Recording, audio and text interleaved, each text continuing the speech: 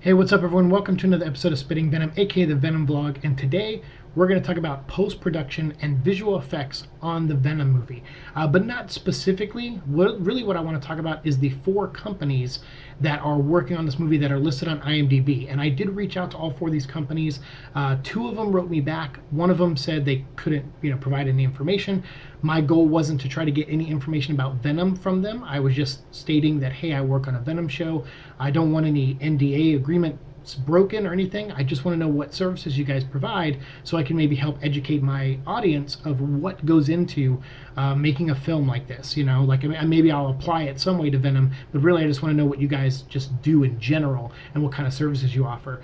And I can understand why some of these companies and that one company wrote me back and said, like, I can't give you anything, and why the other 2 maybe didn't either is because a lot of these companies do a lot of things. They don't just do one type of thing. They maybe have things that they specialize in, but they offer a lot of services for film, TV, and other stuff like video games and what was it, like there was a animation, stuff like that. So not just live action but animation as well. So there's a bunch of stuff to go over here, so I'm going to try to condense the best I can, and I'm going to provide links to each of these companies down below in the description box so you can learn more and find things that I don't have time to cover in this video. Otherwise this video will be like an hour and a half long. So I'm going to try to cut it down as quickly as I can and just talk about these 4 companies specifically. But one company did reach back to me, Chris Wright, managing director of Nvizage, and he wrote me back and gave me a little bit of information about a service they offer with NCam technology. So we're going to talk about that last and make that the feature of this video, since that's the one I know most about.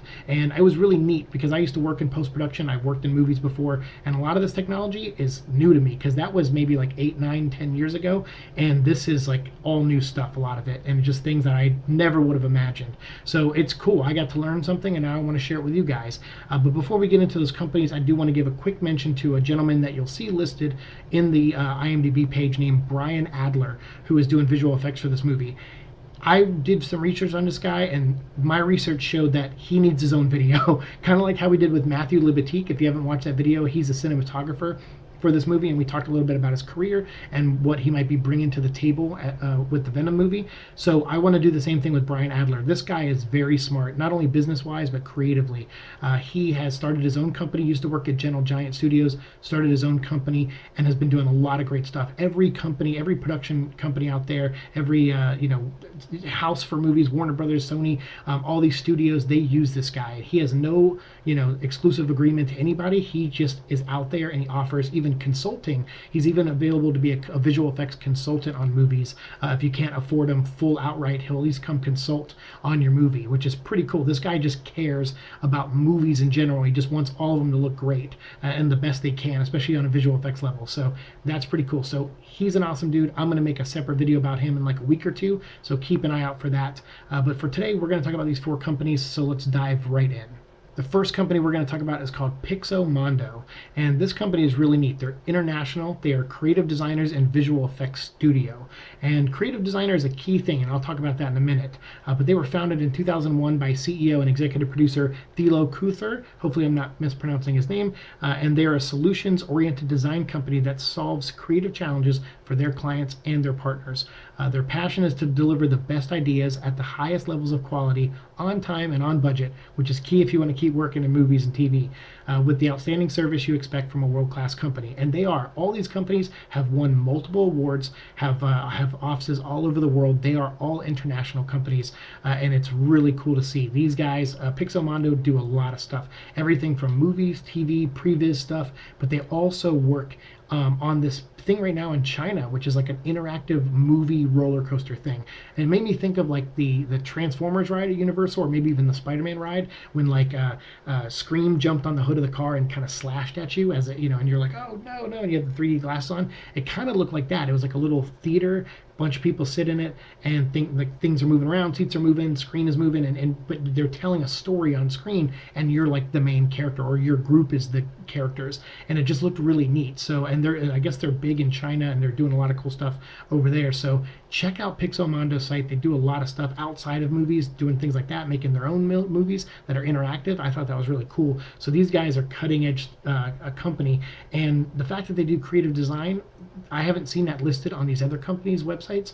So it makes me wonder if that's maybe their specialty, what they bring to the table on working something like Venom. Because you can see, if you go to IMDb, you'll see they have artists working in previs and other stuff on IMDb, but PixoMondo listing creative design on here and visual effects makes me think, oh, maybe they're somehow involved with the look of Venom in the post process, translating the the storyboards and designs into reality or something. Makes me wonder if they're doing that. I don't know for sure. I think maybe Double Negative, another company we're going to talk about here soon, might be doing that too. But anyway, if you want to learn more about PixoMondo, link down below, check them out. We're going to move on now to Argon Effects. And Argon Effects is a company that does previs and post visualization for movies. If you go to their website, again, link down below, you'll see examples of what this means. So basically, when they're previs I actually have a definition of previs here. It's a collaborative process that generates preliminary versions of shots or sequences, predominantly using 3D animation tools in a virtual environment, and enables filmmakers to visually explore creative ideas, plan technical solutions, and communicate a shared vision of efficient production. It's a money saver and a time saver. If you're working in previs, you can kind of set up visually what something's going to look like in post-production, so that way they can figure out how to move the camera, where they want to move the camera, what will be in the way, what they want the audience to see. Are they capturing everything to give the audience a nice image? All that kind of stuff comes from working with previs and post-vis stuff, and narrowing it down, getting the look of things perfect. And this reduces the chance of mistakes, I guess. And so yeah, they offer that, but they also offer motion capture, and none of the other companies listed here seem to do motion capture, at least that I could find. If I'm wrong, let me know down in the comments. But on their websites, I only saw motion capture on Argon Effects' website, so it makes me wonder if maybe they're involved with the motion capture. And we know at least some form of motion captures in this movie, because Michelle Williams said in an interview that when they asked her about She-Venom, she was like, yeah, they didn't put the balls on me, and I didn't have to stare at a green tennis ball, and I didn't have to do that kind of stuff. I wasn't involved with motion capture in this movie. And so it makes me wonder if Argon is a company that has Tom Hardy in a suit with the balls, tracking him, tracking his movement, maybe just how light bounces off him in certain scenarios, so when they transform into Venom, they know how to maneuver him, and also to keep the symbiote still moving like him in some way. But also giving him a chance to act on how he would like the symbiote to move. If he wants ape-like, or if he wants, whatever. If he wants to be like very sleek. Obviously, he did a lot of kickboxing and cardio for this movie. So, when he's running, they want to know how the suit, the Venom costume is going to look while it's running across rooftops and jumping. So, motion capture is very important for that. So I think that's what Argon is going to bring to the table for this film. Next up, we have Double Negative. Double Negative seems like to be the main company in charge of visual effects. These guys have won, much like the other companies have won, awards for what they do. But Double Negative, they won Best Visual Effects for Ex Machina, Interstellar, and Inception. I mean, these guys have worked on some awesome movies. Chris Nolan movies, and who was I can't remember the gentleman who directed Ex Machina. Was it Alex Garland? I can't remember. But I love that movie. And then so to know that these guys are working on visual effects, that's their services they offer is film, television visual effects, and animation, featured animation. So those are the three things they specify in. And they're one of the world's leading visual effects and animation companies for feature film and television, with studios in London, Vancouver, Mumbai, Los Angeles, Chennai, and Montreal. These guys are all over the world, and they offer a lot of stuff, like I said. But visual effects seems to be the main thing they focus on, so they could be responsible for cleaning up shots, color correction, just keeping the movie consistent, making sure the tone is consistent, the palette is consistent, or manipulated in a way that the director thinks is most useful. They are probably very hands-on. They have I think almost a dozen people and artists working from their company listed in the IMDb from for the Venom movie. So they seem to be one of the main focuses and main companies that is working on the visual effects for this film. So that to me seems pretty obvious, since that's one of the only services they offer. But visual effects does cover a lot of ground, so they have people in different departments working on different things, which is neat. So if you want to read about all that stuff, like I said, check out the link down below. Go check out Double Negative and see just all the awesome movies they've worked on. Check out their reels, check out everything about them. They're pretty awesome. And then last but not least, we're going to talk about Nvizage, since these are the people that wrote me back. Chris Wright, again, big shout out to you. Thank you for taking the time out of your very busy schedule to take a chance on a nobody like me who does this, goofy little YouTube show. And out of all these companies, you wrote me back and you gave me something to work with, which I really greatly appreciate. So I want to spend the rest of this video explaining what NCam technology is, because that seems to be what they specialize in at Nvizage. They do a lot of other stuff, pre-viz, post-viz. Paul Greengrass has called them his digital nexus, and they coined the phrases pitch viz and post viz, where they were able to come up with that concept basically on how Nvizage works in general. And they are gaining a reputation for high quality independent previz services on top tier Hollywood films productions for the past 12 years. These guys have been around for 12 years now, and they're working on some really cool stuff. And they've done Snow White and the Huntsman, Alice in Wonderland, and they did like The Dark Knight. So yeah, and Quantum of Solace. So these guys have worked on a bunch of cool stuff. And if you want to learn more about Nvizage, go ahead and check out the link down below, because we're going to move on now to NCam technology, which is what Nvizage is working on and using. But this is going to be the rest of the video here, is what is NCam. And I'm going to have some videos playing up while I'm talking about some of this. But I'll tell you real quick, NCam offers a complete and customizable augmented reality platform that enables photorealistic virtual environments in real time. So basically what you're going to see on screen here is, imagine yourself in a green room, in a green screen room, right? And there's nothing there. Maybe there's one actor who has to go like, all right, I'm running from vampires, let's just say vampire, or symbiotes in this case. Like, all right, there's 3 symbiotes attacking me, but we don't have a lot of stunt people here, we don't have the room, we need this open, or I need to move, we need to figure out where the camera's going to go first, we need to make sure nothing's blocking everything, and we need to know what the room is going to look like in general. We have this concept art, but what does it look like in real life? What does it look like in action? And we can't build this set. So NCam technology comes in. They set up a bar on your camera.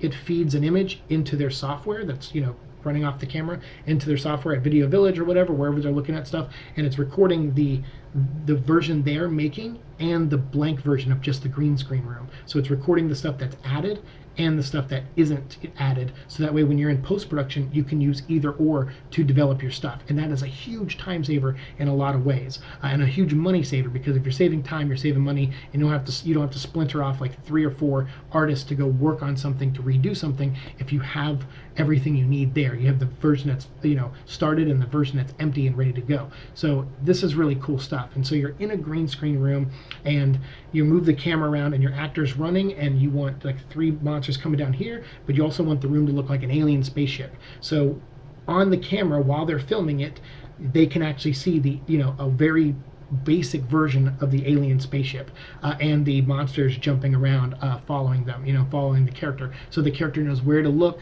They know, everything. So it's like, all right, look up here because we're gonna have a creature jumping down there. Look over here, there's gonna be someone jumping here, and then jump over that hole in the floor because we're gonna digitally add a hole in the floor. All that is on camera, so that way the director can direct the actor and say, all right, jump now, all right, look left, all right, look right, and then as they're running down the hallway or whatever, even though it's just a green screen room. So they can add stuff like that. And not only that, but the technology has come so far that you can actually manipulate lighting with it too. NCam technology is used for Monday Night Football, Super Bowl, Age of Ultron. It was used on that movie. I mean, this thing could be applied to almost anything, and that's what makes it so cool and so unique, in a lot of ways.